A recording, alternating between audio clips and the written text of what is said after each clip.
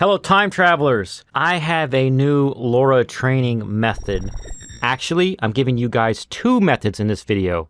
More on that in a sec. That may help you when you're trying to train a unique face.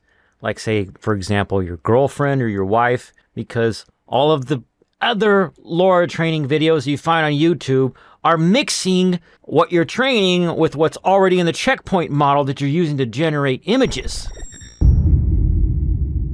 This is my look of disapproval. Check out these examples. I went over these in my previous video, but basically what you're gonna get out of this is that none of these test generations are blending with that same celebrity face that's already in the checkpoint. This is Amber Midthunder. Here's Ana de Armas. Here's an Amber Midthunder picture by itself. Here's Ana de Armas by itself. Here's Sophia Hasmic. I don't have a graph showing you a bunch of examples because I need to work on the training data for this. Because some of the generations are coming out with splotchy with stuff on the face like that. I got it to do better, but that's going to be a whole other video once I figured out how to stop doing this, because while I was Googling it, I discovered other people were having the same problem.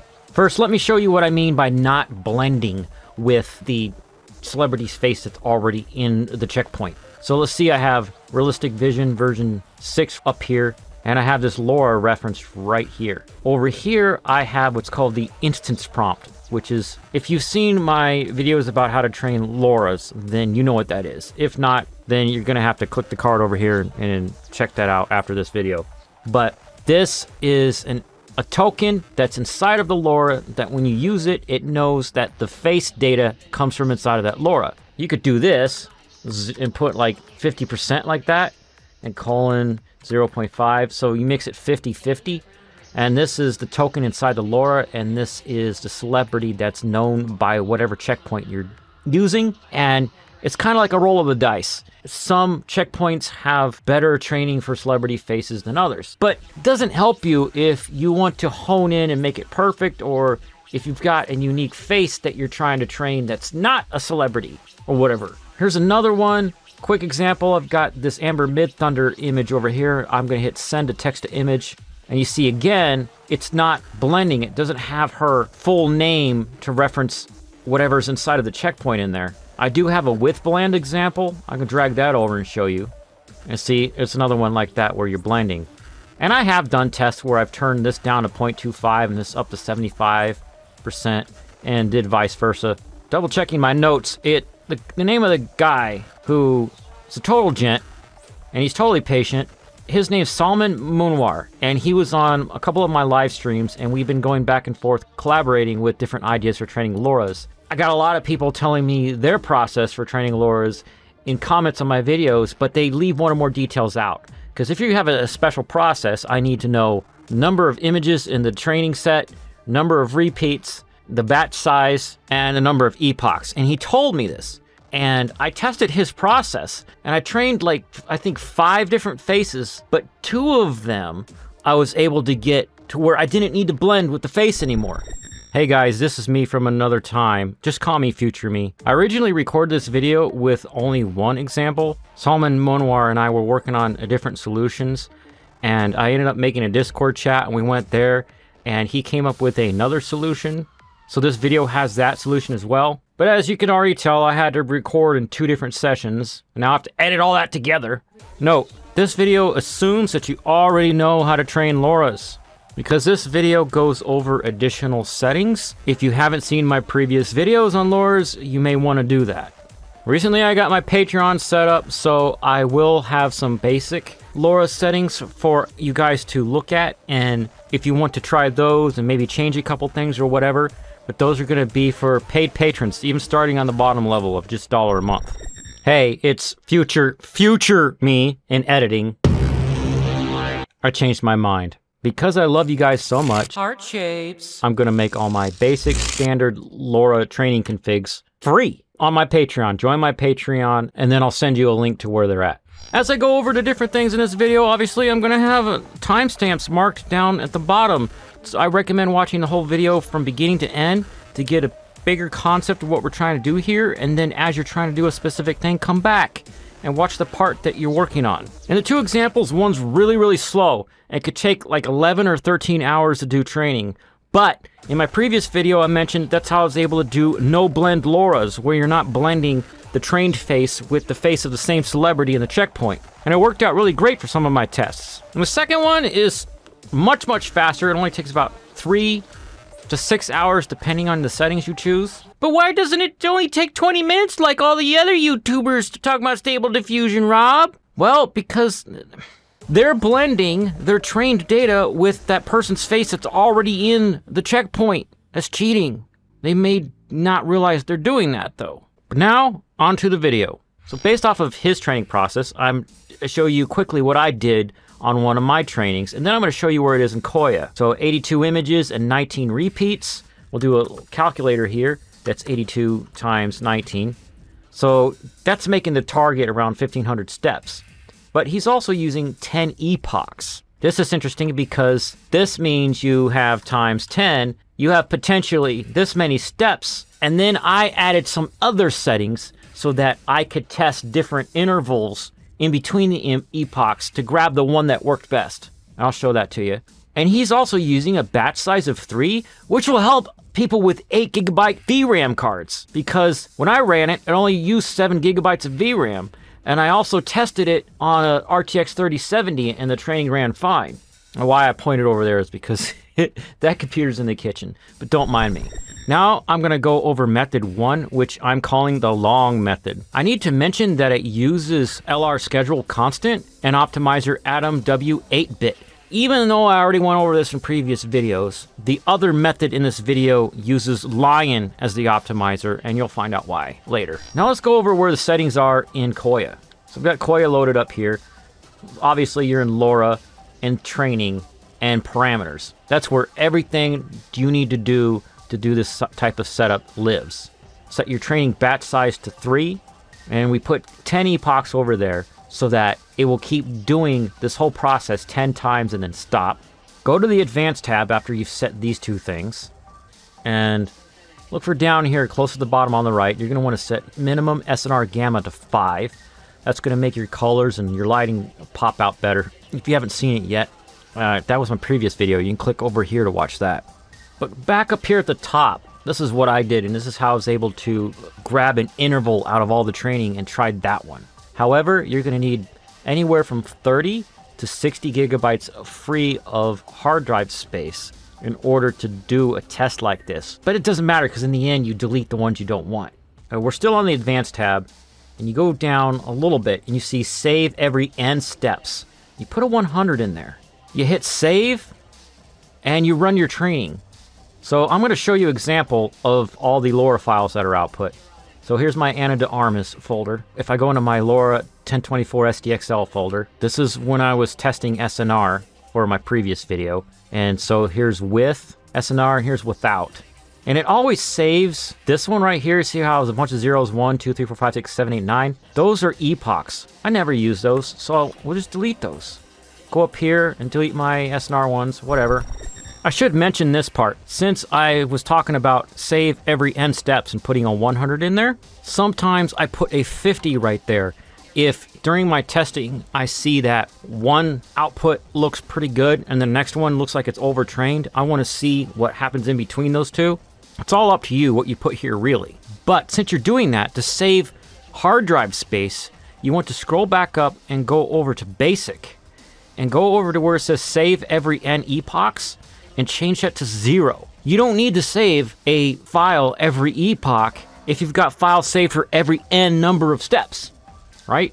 But when it does the steps, it puts dash step and then the number of the step at the end, okay? So this is where I run Stable Diffusion SDXL out of my Stable Diffusion WebUI SDXL dev folder. But if we go into here and go to Models, and then LoRa, I keep everything organized with folders. Go to SDXL, and then that is a future video. Tell me if you're interested. I don't want to say this word and get monetized, but Stable Diffusion doesn't know how to do body shapes. We'll just leave it at that. This is testing for that, getting the body shape right. It's not NSFW or anything like that. We're going to SNR. This is where I was doing my SNR testing. Here's Ana de Armas, because that's the one I'm showing you the example of right now. And I just drop them all in there, okay? So let's say I just want to try to figure out which is the best ones to test. There's a couple different methods, and they're not 100%. It's hard to explain, but you try one way and then you try another way until you find the best one you get. So now we're going to test the outputs, and we need to start with Tensorboard. I'm going to be demonstrating it here in the video. Well, past me is. Please forgive past me because I load Tensorboard the hard way, but loading it the hard way makes loading it the easy way make more sense. Anyways, I've talked about Tensorboard in previous videos, but we actually have a practical use for it now. I'm actually going to hit Control-C to terminate Kohya because I don't need it anymore for this. And you see how this says venv? That means the Python environment is still running inside of this command line window, and I don't want it anymore. So there is a script they built in here to deactivate it. It's in a folder. So you type venv/scripts/deactivate. I just hit tab to autocomplete and hit enter. You need to deactivate in between loading Tensorboard. cd venv/scripts. So it's cd, which means change directory, and then the full path of the folder you want to go to. So in this case, it's venv/scripts and hit enter. Now I'm in that folder. It's Tensorboard space -- logdir space. And then I'm going to put a double quote. I'm going to go back to my Anna de Armas training folder and open up this log folder right here and hit Alt-D and then Control-C. Alt-D gets my cursor up there and Control-C is copy. I don't want these two. There are older tests that didn't work so good, and then I fixed her training data by deleting some bad pictures and downloading some better ones. But I'm going to show you how we can ignore those in a minute. And I got the logdir there. I'm going to right-click and hit paste. Put a double quote at the end and press enter. This takes only about a minute or two to load Tensorboard. Now we copy paste this, go up here, there we go. And I just unchecked those older trainings I don't want to look at. I have a faster and easier way for you guys to load up Tensorboard every time you need to use it. I'm in my Kohya folder. As you can see, I'm in my AI stuff, Stable Diffusion, Kohya, Kohya_SS. And I have Tensorboard.bat right there. I'm gonna delete it so I can show you where that comes from and how you guys can get it and use it. This is a GitHub page that I set up. And it's just a very simple script. I'll even load it up just to show you what it does. This section here double checks that it's in a Kohya folder and everything it needs to do its thing is there. And then it asks you to give it the log folder. And then it does some verifying to make sure everything is cool. It runs a script that's already in Kohya to deactivate the Python environment, and then it runs another script in Kohya to activate the environment. And why that's important? It's because if you already have a Tensorboard loaded, you need to clear it out of memory before you load another one. Otherwise, it's going to show you the data from the other one or a weird mix. And then it runs the Tensorboard executable that's inside of Kohya, telling it your log directory. So what you want to do is go to my GitHub repo, hit code, download zip, and I have my browser set up to always ask me where to download things. But you're going to put it inside of your Kohya_SS folder. I'm just going to hit save there. Here it is. Open that up. Open up the folder inside and drag Tensorboard.bat out. I have Kohya loaded up for demonstrating stuff in this video, so I don't want to unload it. But typically what I do is I hit Control-C to break this because it's already in this folder, right? And then I type Tensorboard.bat. But I'll just demonstrate by opening up another command line window right here. Open command window here. So open up command line window to that folder any way you want to. Some people like typing CMD up here and pressing enter. I don't like doing that. Anyways, once I'm in here, make sure this folder is the correct folder. You just type Tensorboard or type TENS and press tab to autocomplete and press enter. Now it asks you for the log folder. All right, check this out. Now I've got a folder with a LoRa file on all of its things like I normally do. And there's a log folder in there. I'm open that up. I hit Alt-D, which puts the cursor up there. Hit Control-C to copy. Alt-Tab to get me back over to that command line window. And right-click to paste. And now it's deactivating the environment, activating the environment, and running Tensorboard. This can take anywhere from like 3 to 5 minutes for it to actually load. Oh, there we go. It's already done.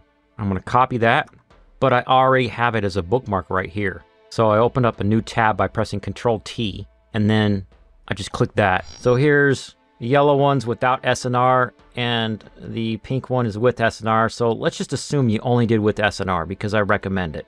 What we want to look for is where it jumps down and then starts to come back up. This is where the loss goes down. So in this case, the step number was 1202. That's pretty high. But this is where I did some testing to see if 1200 was the one I want. That's why I have 1200 up here in the file name. Actually, let me re-explain that. Once I determined which step I like, I put that step in the file name. But this is me confirming it. So I went back a few to test 800. Went all the way up, and then I looked, okay, 1200, and the details in her cheeks and her eyes and her eyebrows are better in 1200 versus 1100. And then 1300, it looked like a little too detailed, and it got even worse for 1400 and 1500. But this is how you're going to cover your bases if looking at the Tensorboard doesn't tell you a good spot, is that you're going to test a range outside of that spot. Then grab the one you want to test and test just that LoRa file by itself. But first, I'm going to show you how to do a test like this. So I'm back into my Stable Diffusion models, LoRa, and then subfolders that I made to organize. And do whatever method you want to open command line to this folder. Open command window here. So I've got this open. I'm just going to type dir/b. Got a whole bunch. And let's say in this case, I wanted to do SNR 5 version that I made, 800 through 2400. I would just go like this. Control C that. Hit Windows button R to get the run box. Type Notepad and press Enter. Paste that in. Grab this with Control C. Control H for find and replace. Make sure that's in there. Make sure there's a comma in there and hit Replace All. Delete the last comma. Grab the redundant part that we don't want to duplicate. Hit Control C and then Control H. Tab down and erase that out and hit Replace All. Then I like to just hit end delete over and over again until I have this long line, and double check I don't have a comma at the end and delete that. And then I hit Shift and Home and then Control and C. Then I'll go down here to Script, XYZ plot, change X type to prompt SR, paste that in, grab this, copy it, go to LoRa, search. Well, here's Sophia Hasmic. This is a different instance of Stable Diffusion, but anyways, let's say I was doing that one. Click that, put it in, take whatever other LoRa I had in there, grab my instance prompt like this, and put it over here. Take my blend one out. So anyways, now we're going to talk a little bit more about testing the outputs to make sure your LoRa's are not overfit, and I would run that.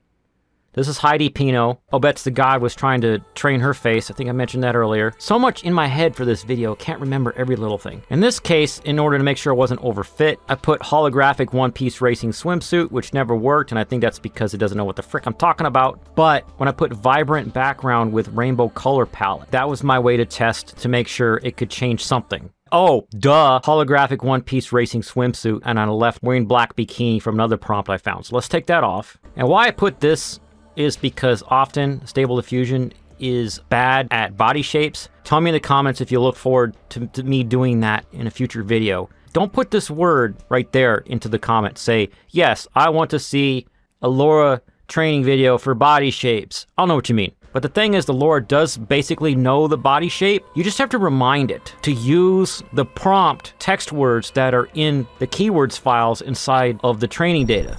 This is future me with an important note. Check out the Ana de Armas testing that I showed you guys earlier. I ended up deciding on step 1200, but when I prompted the test, I changed the hair color and the clothing and the background to stuff that was not in the training data. That's how you test if it's flexible. In this case, it was flexible all the way up till the end, but the jacket was looking crazy, the hair was looking like a little frayed and stuff. But you do this to make sure the LoRa isn't becoming overfit and it's still flexible when you combine it with other LoRa's and you do different types of prompts. Now remember, this one was 550 because that's 550 right there. Let's go over here and let's do 300 through 1000. That's a good range. Go over to this thingy, what's it? Bloop! Copied. Go down here. Don't need a detailer. Go down to prompt SR, paste in that text there. Scroll back up. Change this number to 300.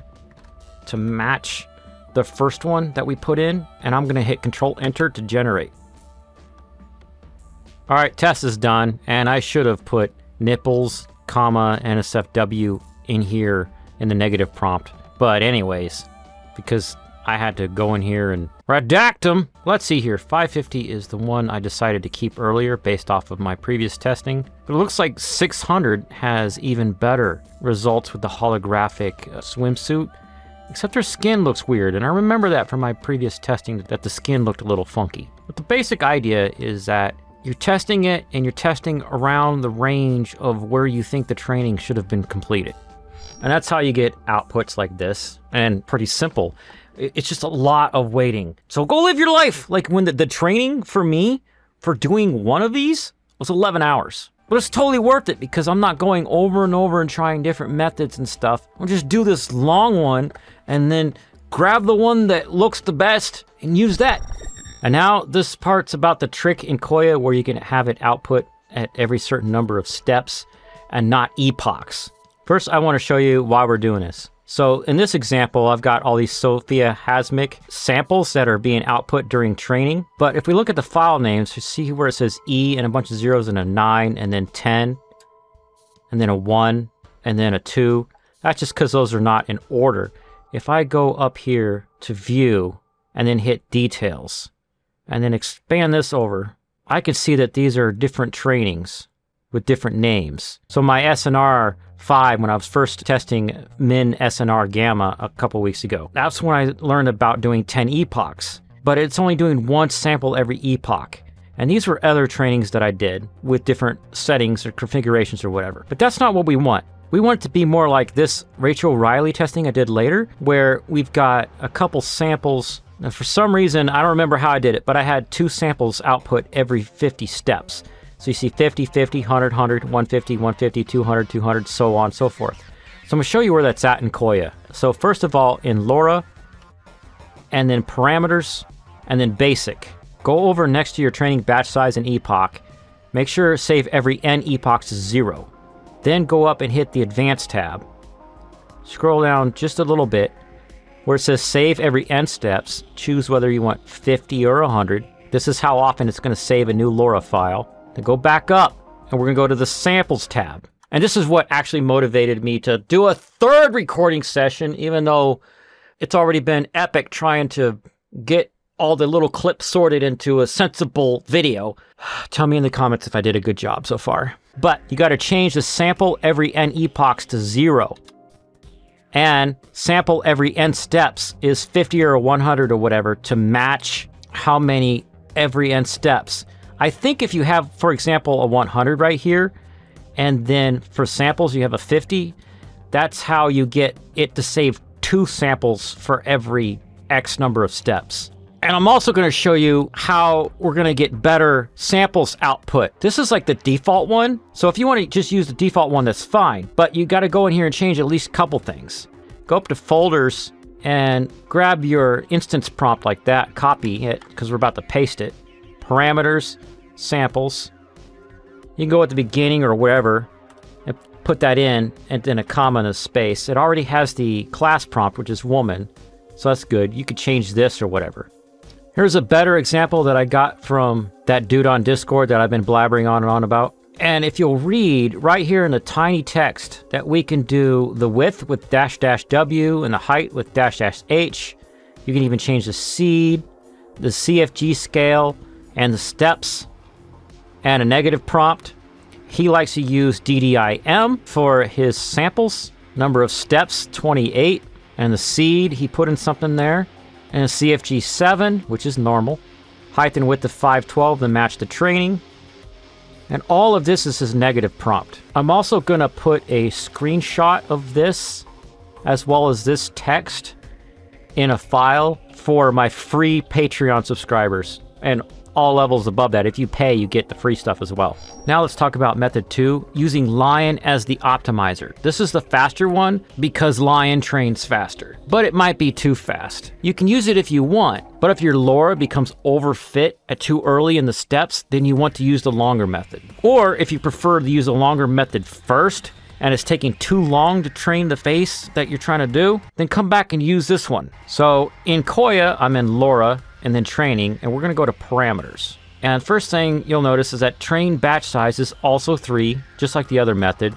but the epoch here, I put 4. Realistically, you probably will only need 3, but I put 4 just in case. And I have saved every n epochs to 0 because I don't need to fill up my hard drive with extra files. You are already outputting a LoRa every 50 or 100 steps for whatever you chose over in the Advanced tab. But just below batch size and epoch, over here on the right, you want to change the optimizer to Lion. And you can leave the learning rate scheduler to constant. And if anybody's wondering, the learning rate that we're using for both of these methods is a point with 3 zeros and then a 1. Here, I'll zoom in really close on it in editing. Look at this. 1, 2, 3, and a 1. So I've been talking to this guy, Oh That's the God, on Discord, and his username on GitHub is pmajor74. But he made this script right here to make it easier to do your XYZ plot testing for testing multiple LoRa's. So let's say, for example, I have this folder full of LoRa's. Here I have Rachel Ritchie with outputs every 50. So I'm in my Stable Diffusion training folder where I keep a bunch of stuff that I use for inspecting trainings. I'm gonna go to his GitHub repo, which obviously I'll have linked in the descriptables below. Hit code, download zip.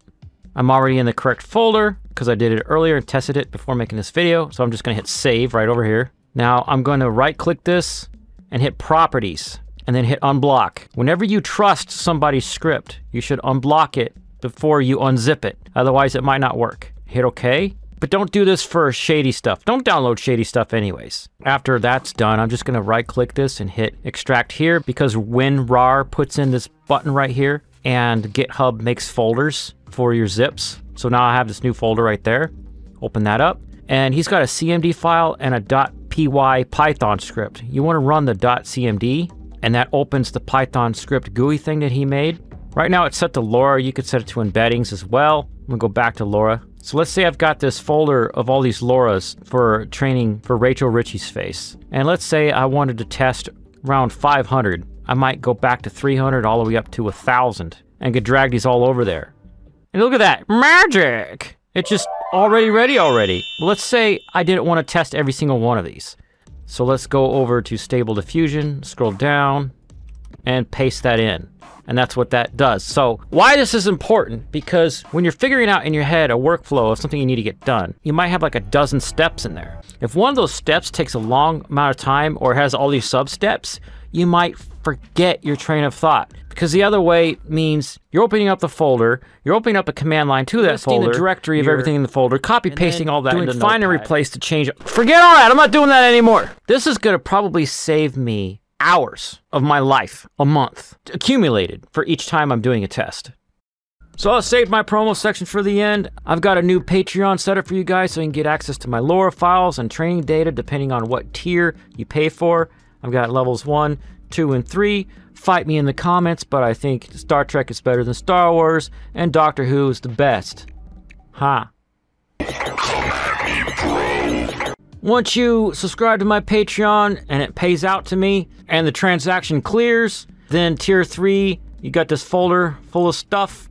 Tier 2, you get less stuff, but obviously tier 3 can see the tier 2 folder and the tier 1 folder. Tier 2's got stuff in there, and tier 1 is pretty good still because you got my LoRa's in there. As I said earlier in the video, I'm gonna make all my basic LoRa config settings files free for anybody that joins my Patreon, even at a free level, so head over there today. Anyways, I'm gonna see you guys in the next video. If you didn't see my video about the SNR Gamma, it's very interesting. You can see that right over here. If you're just watching this video and you're like, train a LoRa, I might know how to do that, or maybe I don't know, whatever. Can you show me? Start with this video and then go from there. And you can subscribe to the channel by clicking this thing over here. And I'll be seeing you guys in the next video.